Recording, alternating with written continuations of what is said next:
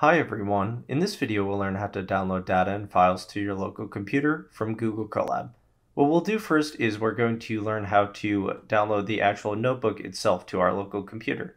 All we'll do is go to File, then we're going to go to Download, and we have two options. We can either download it as a Jupyter notebook or IPYNB file, or we can download it as a Py file or Python file. I am going to download this as a Jupyter notebook. Then we can go to our local downloads folder or directory, and we can see that it's downloaded. Next, we'll learn how to download data from Jupyter. I'm going to import the module Y-Finance, and I am going to get some financial data. And we can see that we have stock data here that I want to download. Next, what I am going to do is I am going to use pandas to export the data. We actually don't need to import pandas since the Y-Finance module uses pandas. All we need to type is data.toXL. I am going to name the spreadsheet stock data.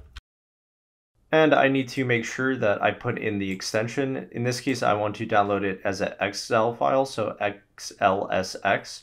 We can also download this as a CSV file. We just have to specify to CSV instead and make sure that we put a CSV extension here. Let's run this. What we'll do next is we're going to get our folder here. This is our content folder, and we can download data from here. We can see that we have the three dots here. I'm going to click, and then I am going to download. And we could go back to our downloads directory, and we can see that we were able to download the file locally into our downloads folder.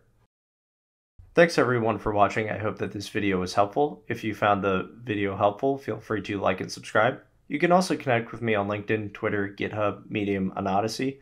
Thanks again, everyone, and happy coding.